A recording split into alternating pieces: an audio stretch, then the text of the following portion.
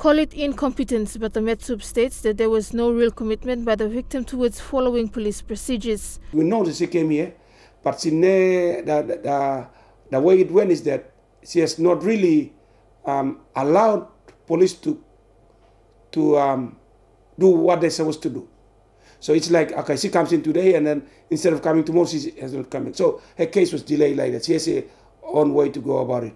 And Homicide has already started interviewing eyewitnesses and family members, additionally stating that a formal complaint has been laid by the family of the deceased and says no arrest or charges will be laid yet until after police have formally interviewed the perpetrator and the witnesses. Yes, we brought in a suspect here, but he's not arrested yet until we complete all the necessary checks and balance, as well as information to be used in court.